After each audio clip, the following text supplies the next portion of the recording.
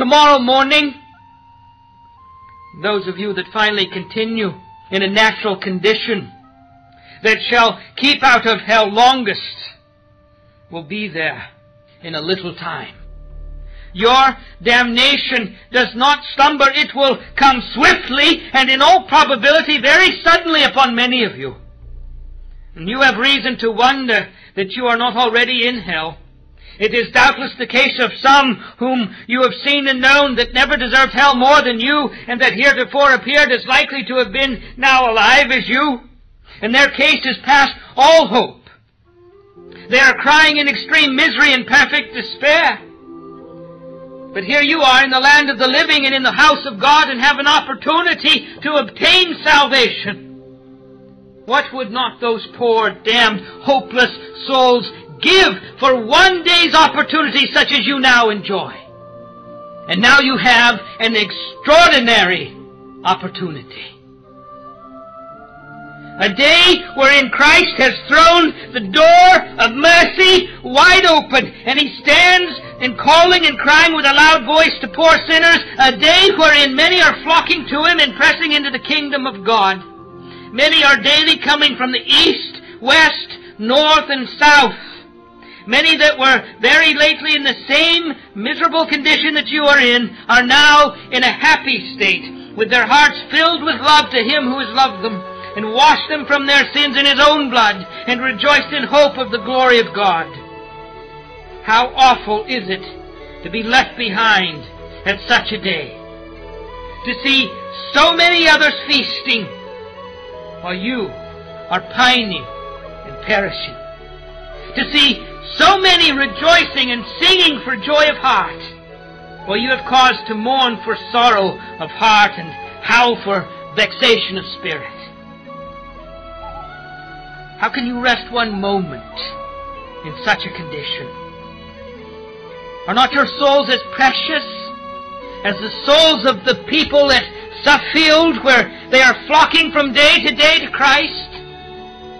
Are there not many here who have lived long in the world and are not to this day born again, and so are aliens from the commonwealth of Israel, and have done nothing ever since they have lived but treasure up wrath against the day of wrath? Oh, sirs, your case in a special manner is extremely dangerous. Your guilt and hardness of heart is extremely great.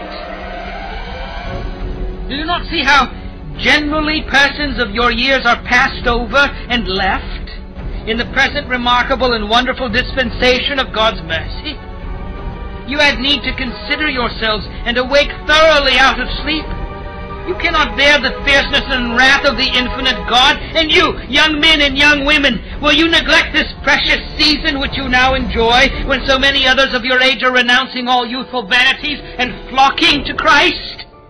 You especially have now an extraordinary opportunity. But if you neglect it, it will soon be with you as with those persons who spent all the precious days of youth in sin and are now come to such a dreadful pass in blindness and hardness. And you children who are unconverted, do not you know that you are going down to hell to bear the dreadful wrath of that God who is now angry with you every day and every night? Will you be content to be the children of the devil when so many other children in the land are converted and are become the holy and happy children of the King of Kings? And let every one that is yet out of Christ and hanging over the pit of hell, whether they be old men and women, or middle-aged, or young people, or little children, now hearken to the loud calls of God's word and providence. This acceptable year of the Lord, a day of such great favors to some, will doubtless be a day of as remarkable vengeance to others. Men's hearts harden, and their guilt increases apace at such a day as this, if they neglect their souls, and never was there so great a danger of such persons being given up to hardness of heart and blindness of mind. God seems now to be hastily gathering in His elect in all parts of the land, And probably the greater part of the adult persons that ever shall be saved will be brought in now in a little time, and that it will be as it was on the great outpouring of the Spirit upon the Jews in the apostles' days. The election will obtain, and the rest will be blinded.